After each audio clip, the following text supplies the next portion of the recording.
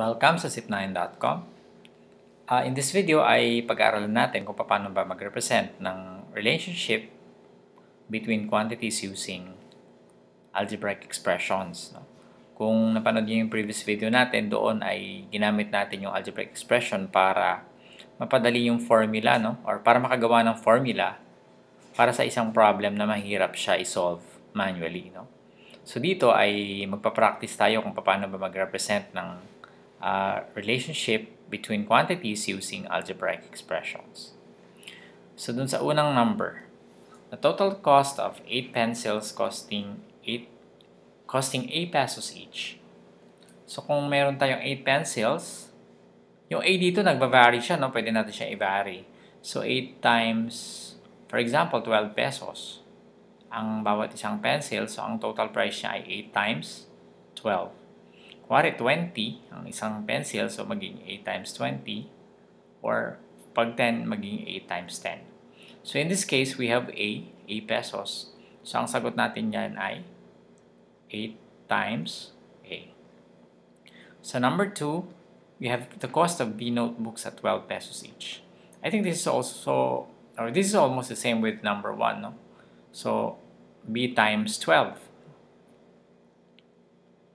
So for example, ito ay may 4 na notebooks ka. So, 4 notebooks at 12 pesos each. You just have to multiply, di ba? So, 4 times 12, or in this case, mas general, magiging B times 12. Number 3, the total cost of the pencils and notebooks in 1 and 2. So, anong total cost nito? Siyempre, i-add lang natin itong dalawang to. So, magiging 8 times A plus B times 12. Number 4, a total weight of M packs of sugar weighing N kilograms each. So pag meron 5 packs of sugar tayo, tapos 4 kilograms each, so magiging 5 times 4, di ba? Magiging 20 kilograms. So ibig sabihin, pag M tsaka N minumultiply lang natin, so that would be M times N. Okay, so na-represent na natin. Ito yung representation nung kayo ay elementary pa. Sa algebra, usually sa algebraic expressions, tinatanggal na natin yung multiplication sign. So, pag multiplication siya, pinagtatabi na lang natin.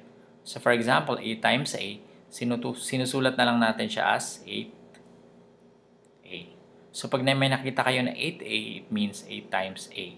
Pag may nakita kayo na 2B, it means 2 times B. Pag may nakita kayo na 5C, it means 5 times C. Sa pangalawa, we have B times 12. So, pwede bang B12 yan? No, hindi. Ano? Ang convention natin sa algebra, uunahin muna natin yung number. So, this becomes 12B. Again, tinanggal din natin yung multiplication sign.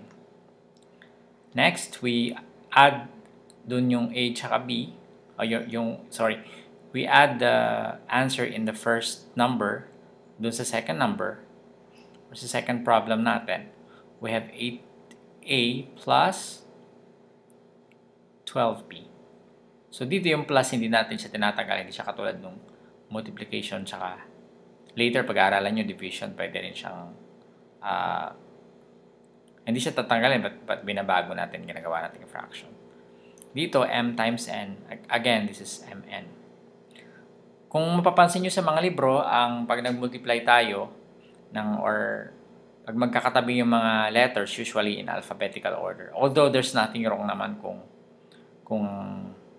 magkaano sila, no? Magkabaliktad. Pero dito, sa number tsaka letter, usually number talaga yung nauna. And all the time number talaga yung nauuna.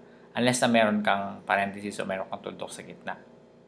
But dito, pwede magkabaliktad, but ang nakikita natin usually sa libro ay magkatabi silang dalawa at in alphabetical order.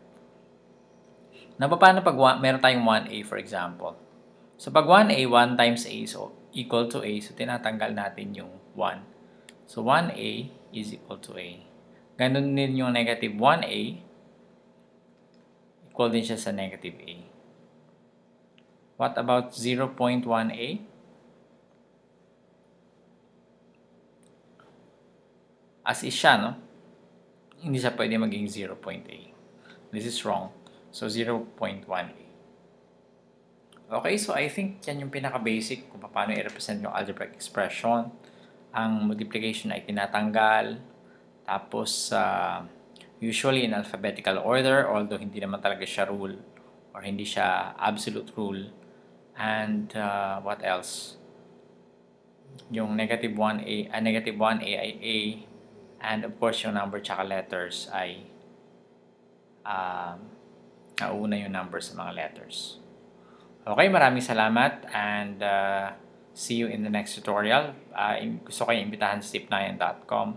Puntahan nyo dahil nandyan yung ating mga posts na sunod-sunod. No? Pag nasa YouTube kayo, you can subscribe to our YouTube channel by clicking the subscribe button below the video.